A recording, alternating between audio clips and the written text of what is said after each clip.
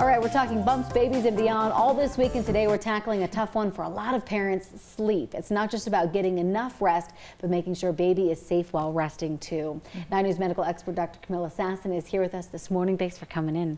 Thank you. So this is a big deal, the Safe to Sleep campaign. Tell us about that. Yeah, so the American Academy of Pediatrics has been really promoting this as an educational campaign for parents really since 1994. They started with Back to Sleep at that time. The idea is all of the things that you need to do as a parent to keep your infant safe. So the first one, most important one, is put your child on their back.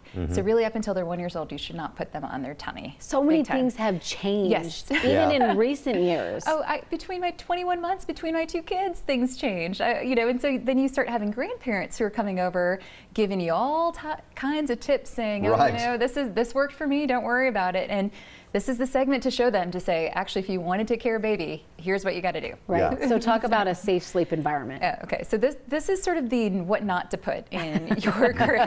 So all of that. Yes, exactly. Pretty much. So no blankets, no pillows, so nothing that is loose, right? That's the most important thing. A lot of folks still have bumpers in their cribs, and that's just a place that a child can get strangulated. Right. So really want to make sure you don't have that in your crib. Nothing in the crib. Nothing. No teddy bears, nothing to keep them warm. The only thing you can do is go ahead and give them a little sleep sack. That's what this thing is. So firm surface, no loose materials. Bare is best is what that's the motto. That's what you should be thinking about. So nothing. It's barren. It's so hard, you know. I mean, I'm sure as a parent, you know, and especially in the winter months, you want to put something in there with them, but oh yeah, no, this is it. This is your little. This is a big sleep sack actually, but that's all you want to do. Now you can still swaddle. So we're going to talk a little bit about swaddling, but that's only for the first 2 months, and then after that, there's no blankets. It's just one extra layer more than what you're wearing. So how long is bare is best? How long should that go on for? So really, at least for, I mean, we did not put a pillow or blankets into our cribs until our child was 2.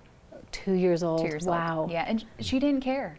Both kids didn't care. It's really more for the parents, where you're thinking, oh, I want to bundle them up, I want to put a pillow in there, but they don't need it. And really, SIDS, the sudden infant death syndrome, is really the big reason that we care so much about this. And you know, there's data to show that when you put all of these things in there, that's how they can get hurt and they can not stop breathing. Yeah. Talk about co-sleeping. I know a lot of parents kind of go back and forth on whether or not they should have baby in bed or not. Yeah, so baby should not be in bed, no matter what you do. With it's so hard. Yeah, I know, not with the parents, right? So you can have them next to you in a bassinet. That's a great place, a crib, even a play yard. That's the pack and play that a lot of people might use as well too, but not in the bed, because again, parents are tired. They can roll over and really kind of hurt the baby or even suffocate the baby, or even the mattress is really soft, and that's another way again that the child can stop breathing. And then of course there's loose comforters and pillows and things too, so all of that can hurt the baby. I know. And then lastly, you mentioned swaddling. Let's talk about that. So swaddling was like a savior for us. I will say it's like wrapping them up like a woman. They look like a little burrito. That's what we used to call them. It was like our little baby burritos. So it definitely has been shown to help babies sleep. Now, the American Academy of Pediatrics says only until about 2 months old. And then if they can start to, if they look like they're about to flip over, get them out, switch them to the sleep sack for sure, and then make sure that they don't overheat again, because again, it's really warm in that little sleep sack.